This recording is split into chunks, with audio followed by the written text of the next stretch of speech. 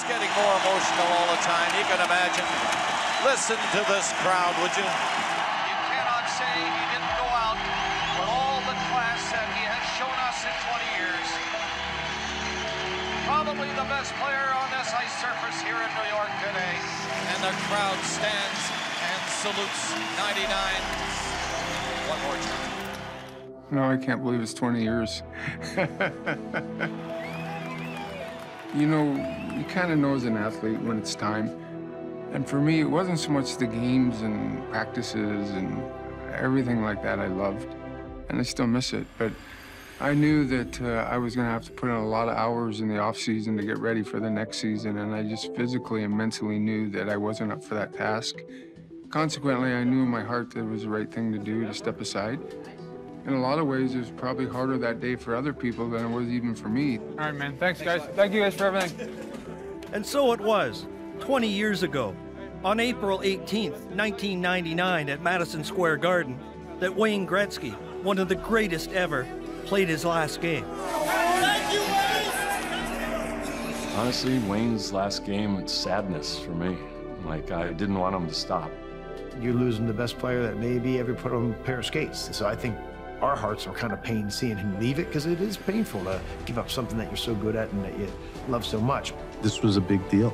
It was emotional for him and his family and for the fans. When he made the decision, he made it for all the right reasons, and it was, you know, his personal thought about the way his game was going, and he was getting older and decided he just wanted to get out when he felt good.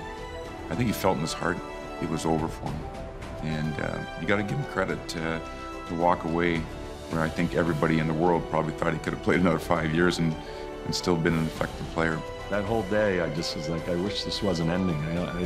I thought he could keep playing, and, well, I knew he could keep playing, but it was his decision. I remember saying that night, once he took off his sweater, nobody was going to wear 99 again. In that final game, a 2-1 overtime loss to the Penguins, on an emotional Sunday afternoon in New York, Gretzky earned an assist on a Brian Leetch goal. Gretzky moves up. Beautiful setup. Score! Beautiful setup by Gretzky, and the Rangers tie the game. His 2,857th and final regular season point in his remarkable NHL career. I think there was fans all across the country that had to take a gulp and say, wow, that was an amazing career that we got to witness firsthand.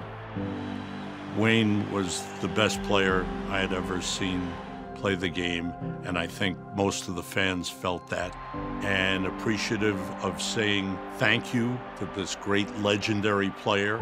He's the great one.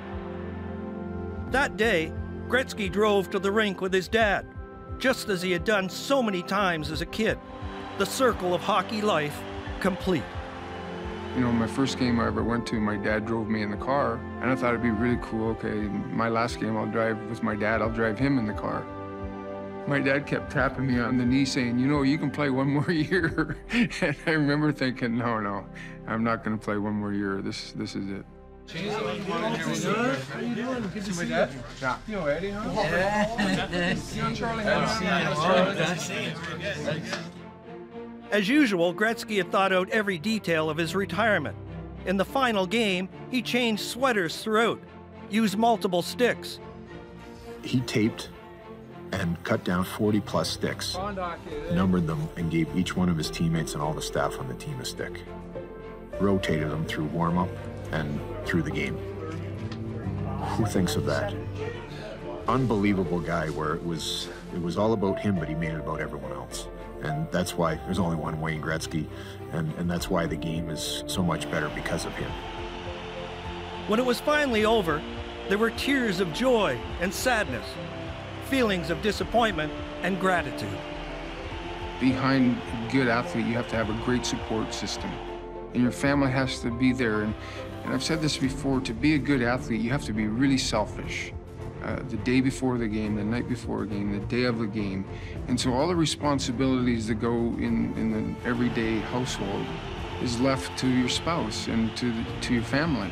And you have to have that good core. That's just part of what makes Canada so special, the parents and the families that are behind it.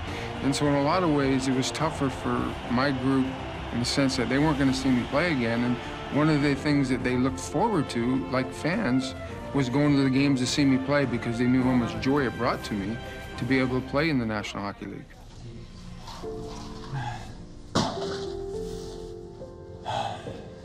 People ask me all the time, do you miss it? Of course. I mean, you do it your whole life.